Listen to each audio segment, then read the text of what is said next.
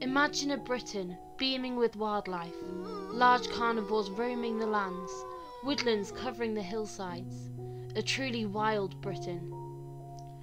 This existed not so long ago, and there is now a call for this landscape to be returned. This movement has been coined Rewilding Britain.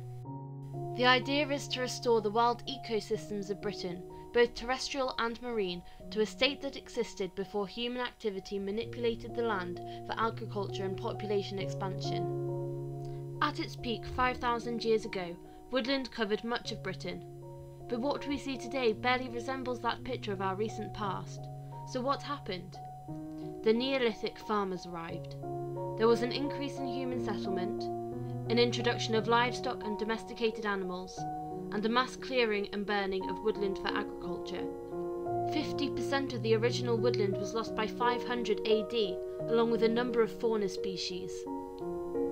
Rewilding is a controversial subject. It appears that many support the basic fundamentals of increasing ecotourism, educating and engaging the public with nature, and increasing the longevity and sustainability of our ecosystems. Any of these can be achieved by many routes, such as the RSPB's campaign to give nature a home, the Marine Conservation Society's Great British Beach Cleanup, and protecting vulnerable species and their habitats. This is not enough for some. Britain used to have more species roam its land, and there is a call for them to be returned. However, the species in question are causing quite a debate. We'll be focusing on 3 species that are currently of particular prevalence. These are the beaver, wolf, and lynx. The IUCN defines a reintroduction as the intentional movement and release of an organism inside its indigenous range from which it has disappeared. For a reintroduction to be considered, there must be suitable habitat where there is a gap in the native range of a species. Natural recolonisation must be unlikely. The species must have become locally extinct from anthropogenic factors rather than natural. The issues that caused the extinction must no longer be a threat, and the individuals being reintroduced must come from stable populations. The first mammal to be reintroduced to Britain was the European beaver. Hunted to extinction in the 16th century for pelt, meat and glandular secretions, the beaver is now back amongst the British fauna. Over the years, beavers have escaped from private land in Devon and in Tayside. But in 2009, a Scottish beaver trial commenced in the Knapdale Forest. 4 families from Scandinavia were released on the Argyll River, and their activities and impacts have been recorded since. But why has their reintroduction been perceived to be so important? Beavers are considered to be a keystone species. Beaver dams can slow water flow during floods and sustain flow during drier bouts. They improve water quality and absorb agricultural runoff, reducing pollution. By creating freshwater habitat, their presence can benefit populations of otters, water shrew and water voles, birds, dragonflies and other insects, and breeding fish. Overall, there was a positive effect on fish, but there were some cases where the beavers had a negative impact on migrating salmon. In these cases, salmon boards had the power to remove or manage the interfering beaver dams. In the Knapdale trial area, over 13 square kilometres of freshwater habitat has been created. This is a major benefit for a lot of species, but it can have an impact on local communities. It is believed that through the slow release of water through the dams, flooding in the lowlands can be reduced, but this could also cause a problem for farmers. There are some kinds of farmland which are so highly vulnerable because they're so liable to flooding and so heavily drained that the presence of a beaver or beavers can be a problem. There are ways around this.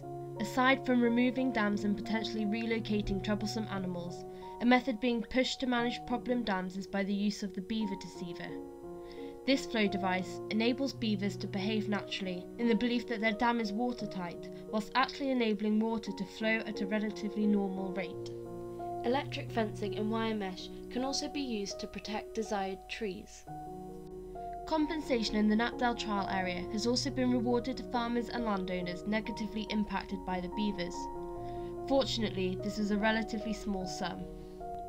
In the Tayside area in Scotland, where beavers escaped from private land, the Tayside Beaver Study Group has been offering advice to landowners on how to cope with beavers in the area.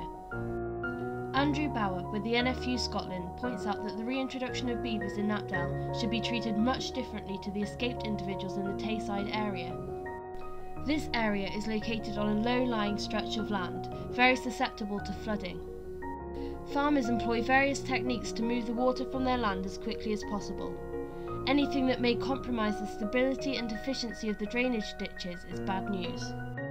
Unfortunately, these matters may be difficult to resolve. Some argue that it is the constant trampling of the soil by livestock and tractors that cause the flood banks to burst, whereas others argue that it is the presence of beavers that cause the damage. As a legal and responsible reintroduction, it appears that most have supported the Scottish beaver trial. However, it must be noted that releases and escapees will cause conflict when their effects are unknown and the correct management and manpower are not in place to control them. The Scottish Government will decide in 2016 whether or not the trial was a success, potentially allowing the beavers to stay in Britain. Also considered a keystone species is the wolf.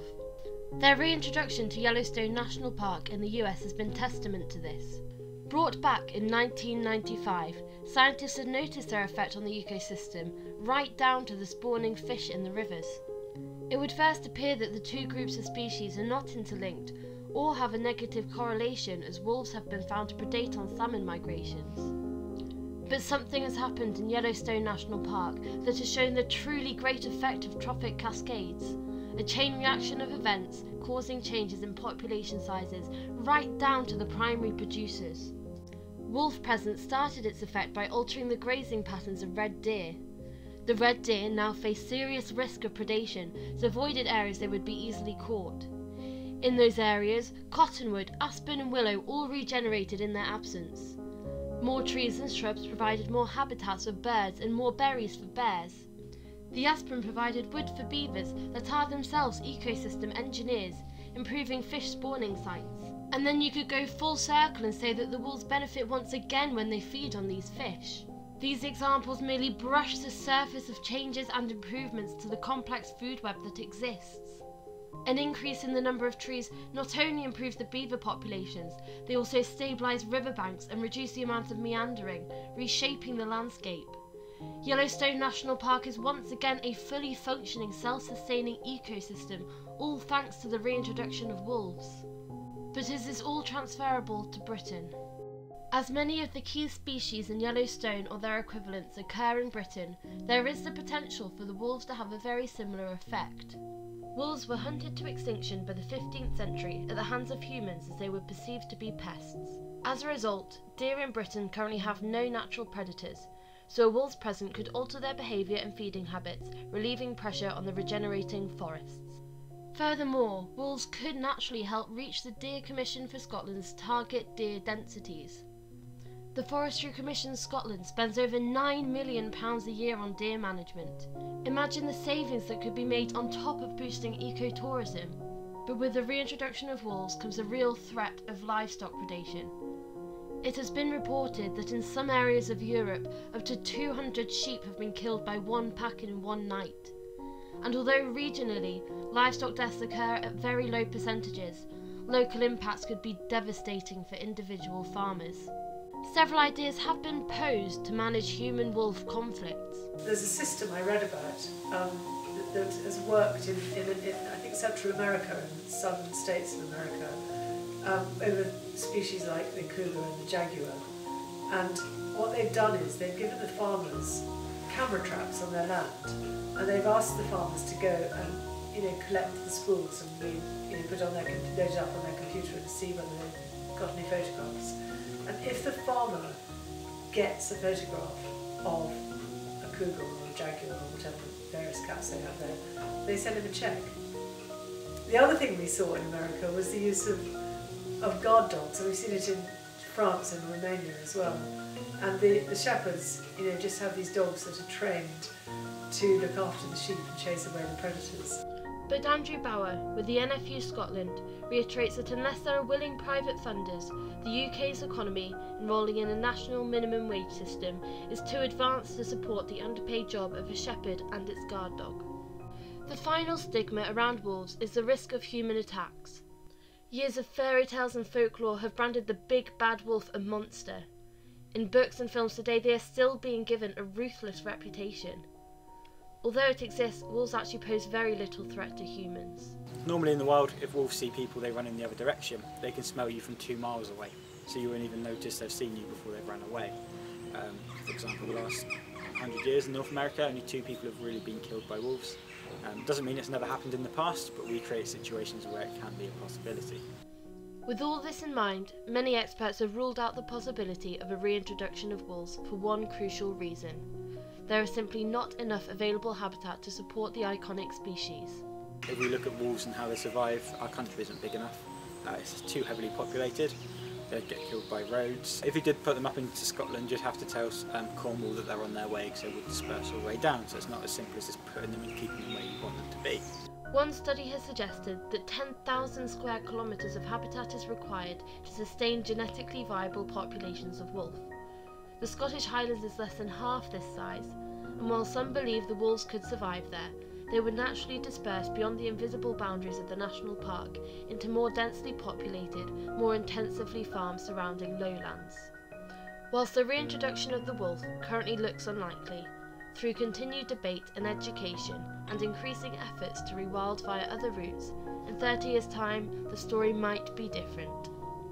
Also hotly contending the list of possible reintroductions is the lynx. The shy species has been an underdog in the story of Rewilding Britain. They are an ambush predator found in woodlands. Like the wolf, the main benefit of the lynx is to reduce deer numbers. Not only will the lynx predate on roe deer, but they would also hunt the invasive non-native sika deer. Presence of lynx could therefore help the regenerating forest and preserve its own habitat. There is also a small chance that the lynx could reduce fox numbers. If this happened, this would reduce the mesopredator release effect that currently exists in Britain. The mesopredator release results when an apex predator is removed from the food chain, boosting the populations of their prey and thus adding pressure on the lower levels of the food chain. Adding the lynx as an apex predator could restrict the fox's damage on poultry and game birds, as well as small mammals. The main driver of the lynx extinction in Britain was as a result of human-driven habitat loss. They were also persecuted as it was thought they were a culprit of livestock depredation, and this is a main concern for their reintroduction. Throughout most of Europe, lynx predation on livestock is minimal. It is highest in Sweden, where sheep graze in the woodland, prime lynx habitat. Agriculture in Britain does not currently operate in the same manner as Sweden, so many disregard this as an issue. But comparing British agriculture with Europe should not be taken so literally, Andrew Bower of the NFUS warns. Scotland is expanding its forests and trying to push for a practice of agroforestry. This aims to integrate grazing livestock and growing trees to increase efficiency of woodland ecosystems whilst maintaining livestock. So although lynx would currently have minimal effect on livestock, as seen in Eastern and Central Europe that currently operate similar farming techniques to Britain, a move to a system more similar to that seen in Sweden would dramatically change the outcome. As for available habitat, Scotland may have plenty. An individual lynx has a home range of about 120 kilometres squared, so for a viable population to exist there must be plenty of interconnected woodland. David Hetherington assessed the available space in a research paper published in 2008. He found a potential of 15,000 kilometres squared of suitable habitat in the Scottish Highlands, and 5,000 kilometres squared in the southern uplands, with a further 800 kilometres squared of potential habitat in the northeast of England. Since 2008, woodlands have grown, and between 2012 and 2022, the Forestry Commission hoped to plant 100,000 hectares, or 1,000 square kilometres, of trees in Scotland, strengthening the viability of suitable habitat for lynx. There are currently no concrete plans for a trial reintroduction, but both the Lynx Trust UK and a new charity, Rewilding Britain, are working to make it a possibility in the near future. There are many advantages and drawbacks to reintroducing species back into an ecosystem. What must occur in order for rewilding to be successful is public interaction and discussion. It is vital that those whom will be most affected have a voice.